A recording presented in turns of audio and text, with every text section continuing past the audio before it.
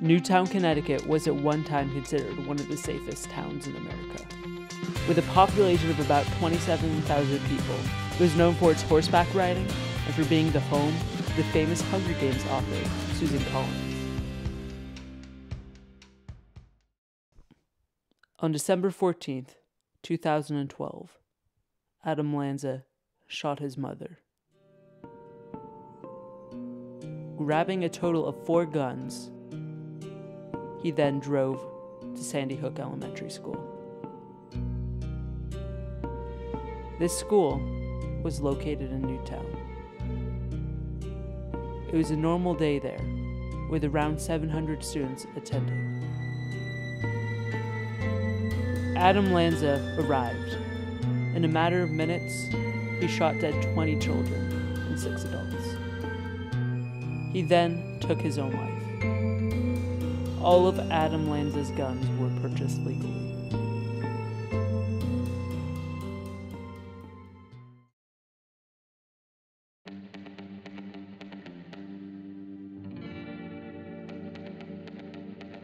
A well-regulated militia, being necessary to the security of a free state, the right of the people to keep and bear arms shall not be infringed.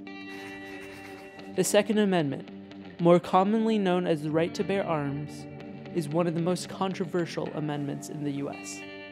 People still argue its meaning today. Some interpret it to say that every American citizen should be allowed to own a gun. Others argue the Second Amendment only gives our military and law enforcement that right. When our founding fathers created the Second Amendment, their main focus was to escape from the oppression that they faced under the rule of the British king. They had armed themselves and rebelled using guns. When they established the government of the United States, they wanted to make a country that would allow for its citizens to be able to rise up and rebel if they felt oppressed, not wanting to create the same trap that America had faced under Britain.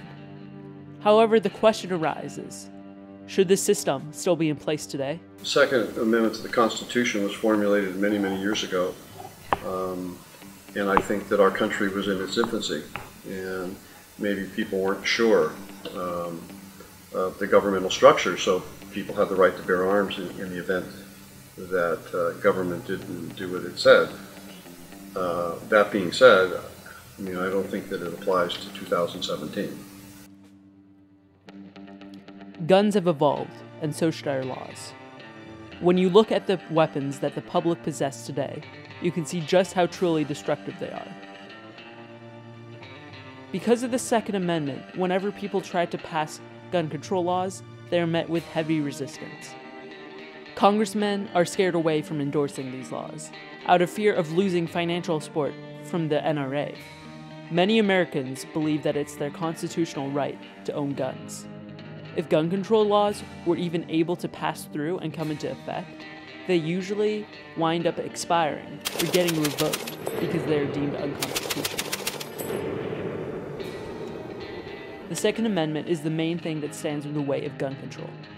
People are always using it to argue against gun control, and because of that, we need to reform it.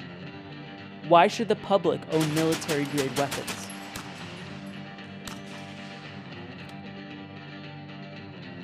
Well, first time I fired a weapon is when I went in the military, and nobody in my family had weapons, and we weren't hunters and that kind of thing.